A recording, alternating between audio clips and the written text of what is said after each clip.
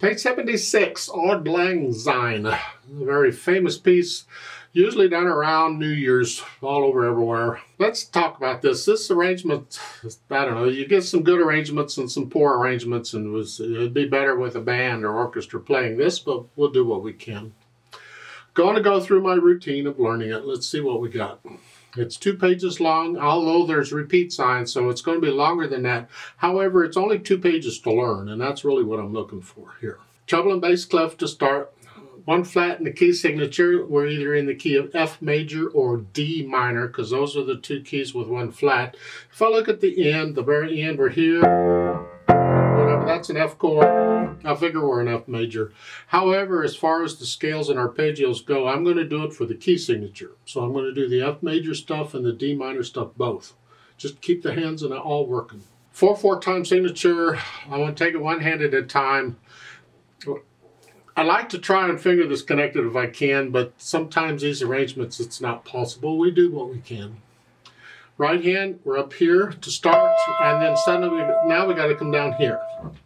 It's the same notes down here, except we're adding the B flat. So it's, you just got to lift up and move. Keep your hand in that position. Be ready for the B flat. And then come down, second finger. 1 and 2. Now that's fine. And then here.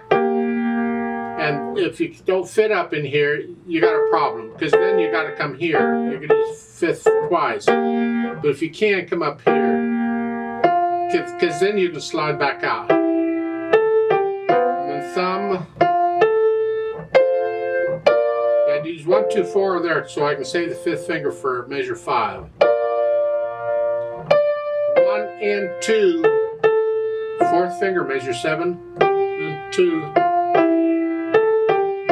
They say a 3. I'm going to do a 3. I'm going to do a 1, and then cross over and do a 2, 4. Here, I'm not going to use 3 there. So measure 8 is 1 and 2. I find that a little easier. And then 2, 3, and out here. So I stay out here. I think that's easier than doing what they're doing. Yeah, I don't agree with that. So again, measure 7, you're here. Stay there. And then I'm going to do a 1, 4. And then a 2, 3. There. And then we lift up and come up. And I'm going to do a 4 here. Here. I want to connect this. It's melody. I want to feel it. And then I can go here, 3rd, again. Now they're telling you 1, 2, 4, and the only difference here is that I'm playing an F and not an E. I don't know, but here. I measure 14 again, 1, 4, and then now on this measure 14, you can come down and use 3 on both, or I can do a 2, 3.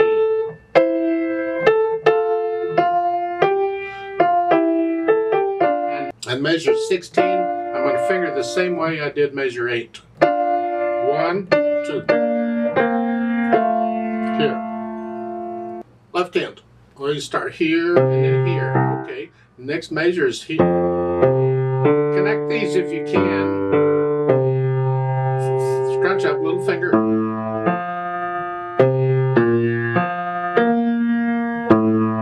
Just make sure these are following under the fingers okay. Right there. Measure 8 again.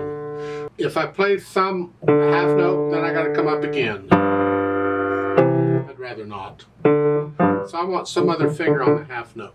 Well, it's easy enough. It's measure 7. Rather than 3, I'm just going to use 4 again. 4. Now I got second finger on it. Now I can play it. I think that's so much easier. So I'm going to use 4 on the C for measure 7. So we can measure 7 is here. 4.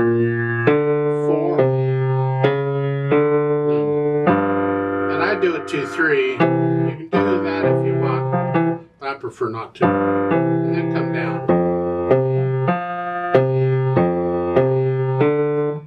12, you have octaves. Hinge at the wrist here. Don't use a bunch of arm on this. Just a real low motion. Just come down a little bit.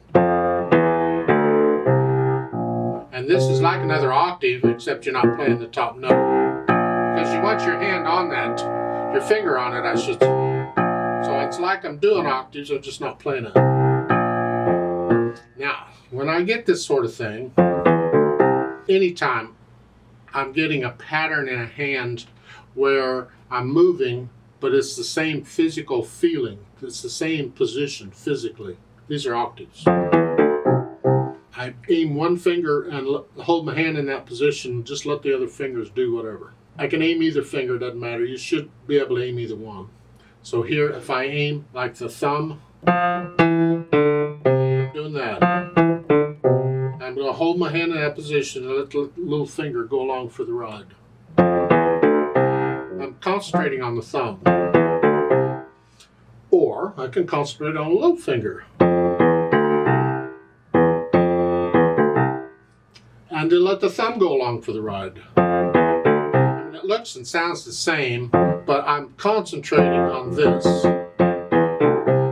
And that's how I do this.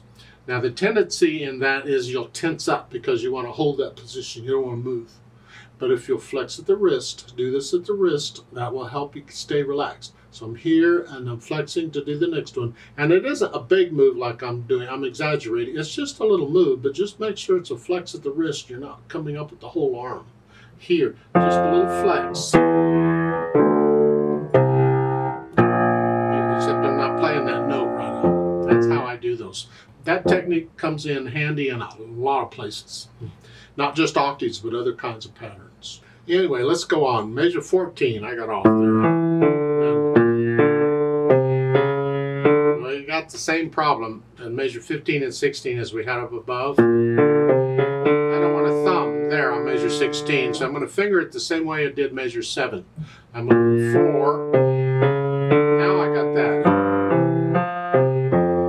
And at the very end, the left hand, that last note has an 8V8 under it, so you just play it down an octave. If you have a short keyboard, you don't have it, just play the lowest F you have. It's close enough. Put the hands together. Now when I first put the hands together, I'm liable to hesitate. I don't really care. Fortunately, the left hand's not moving, so I can focus on the right and then come down. And as I play this, I gotta get the left hand up where it goes.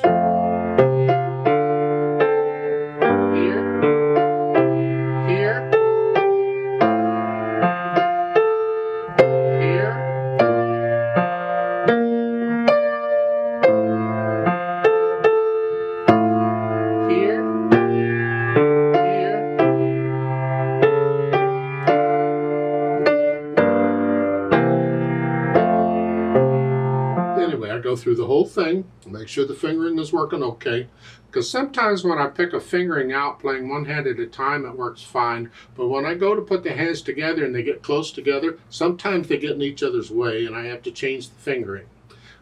This piece is fine, we don't have to do that here, but you may run across that.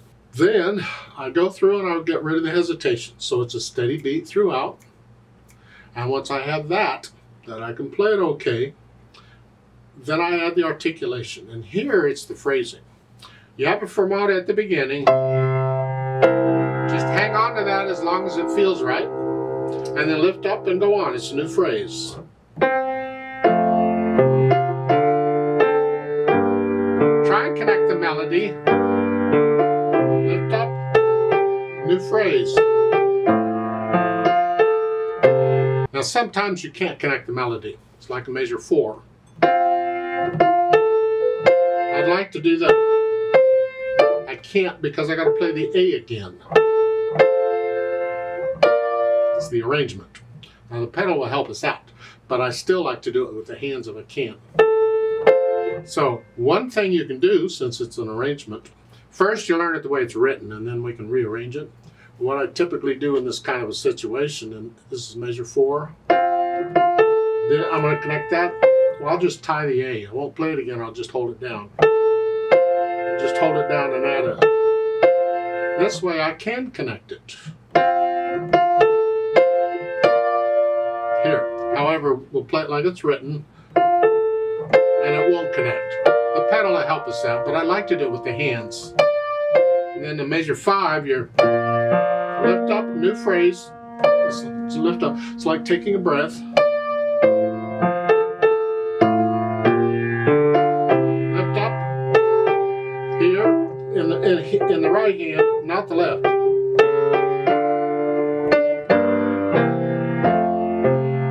And connect all that as best you can. And then at the end, lift up. You'll notice that right before measure 10 there appears to be only one beat in that measure. This is the 4th beat of the previous measure. They could have written it and put that there at the end of the first line. But this helps you in reading it. It makes it clearer that it's a pickup beat, but it's beat 4 of the previous measure. So that measure 9 actually starts with a dotted half note at the end of the first line here. And then at second line, that's still measure 9. But it's a new phrase. And I connect the left hand. I mean, you can lift both, I suppose. It's interpretation, but it's a new phrase. Lift up. It's a new phrase. Anyway, I'm lifting up for the phrases in the right hand. I'm trying to connect the left hand for the most part. And once I have the articulation, then I think about the dynamics. The dynamics apply to the melody. Although this at the beginning, the chords, they're just chords, so it's both. Mezzo forte is moderately loud. Whatever you think sort of loud is. And then you come down to moderately soft, mezzo piano. That's the melody. Everything else has to be in the background.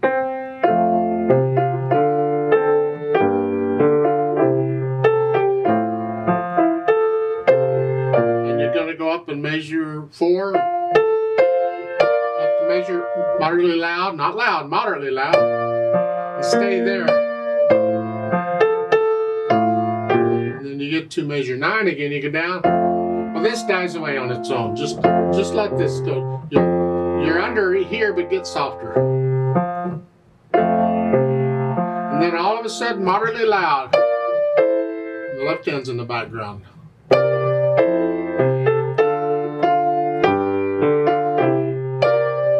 And measure 12, you're going to crescendo up to loud. Don't get loud until measure 13.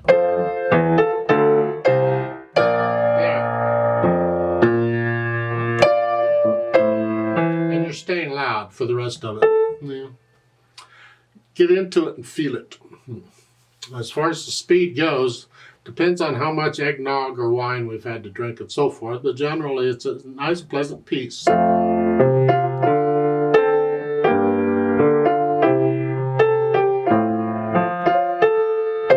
drag it. You get to measure 16, there's a ritardando there.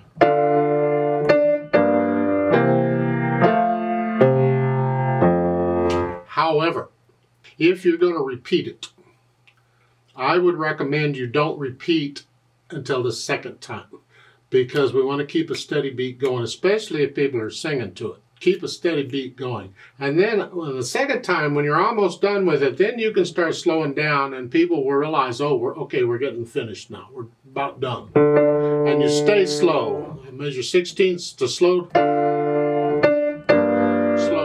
Second ending. Up. And you're playing that slow too, because you slow down, so now you're slow. Don't drag it too much though. You have to feel this and get into it. There's all kinds of recordings of this available. But don't just listen to one. If you're going to listen to recordings, listen to several, because they'll do it differently, and that's what you're after. What are the differences? Now they've added pedal, and we kind of need pedal on here to help us connect things and for the overtones and so forth. But I'd like to hear the phrasing, so I'm going to make some suggestions.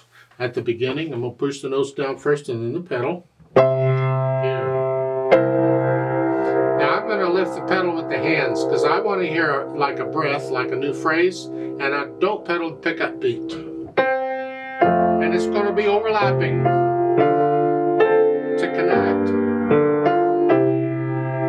measure 3 and any other measure like this, when I get a new phrase, I'm not pedaling the pickup beat. I want to hear the phrase. So on measure 3, it's here. Lift up, lift the pedal with the right hand. Again, measure 4, lift up. And you don't need to pedal measure 7. If you're going to pedal measure 7, you got to change the pedal with every beat. And don't pedal the last beat.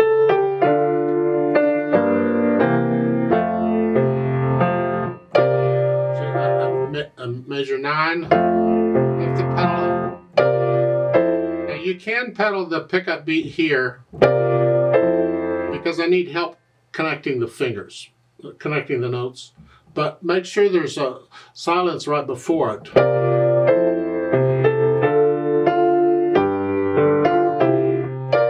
again, on measure 11, lift up pedal. But go ahead and pedal this pickup beat because I need help connecting the notes. And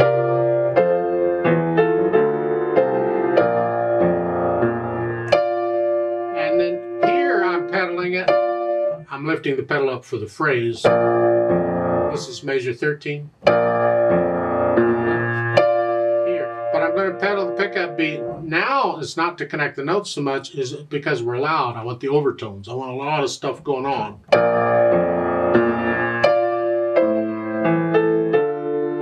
And there's no pickup here. Just keep pedaling it. And again, on measure 15, you can pedal that, but change it on every beat.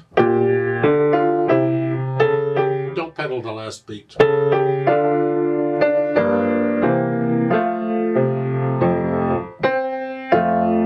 The first ending, yeah, it's like we did at the beginning. Don't pedal the pickup beat. But at the second ending, go ahead and leave it down. Here, just leave it down. Even though you're supposed to get softer and I didn't, we'll pretend I got softer, but just leave the pedal down. Listen carefully to what the pedal is doing to the sound and the difference. And again, this is one of the reasons we learn a piece without pedal. First, we make sure the fingers are doing everything, and we're hearing what the fingers are doing. So when we add pedal, we can hear the difference in the sound. It's important. If you don't like the difference, you don't like the sound, then adjust the pedaling somehow or leave it out. Now it's got first and second endings at the bottom of page 77. I assume you know what that means, but just in case, when you get down to the first ending, the repeat sign sends you back to the reverse repeat sign over on page 76. And you do the whole mess again, and then second time you do the second ending.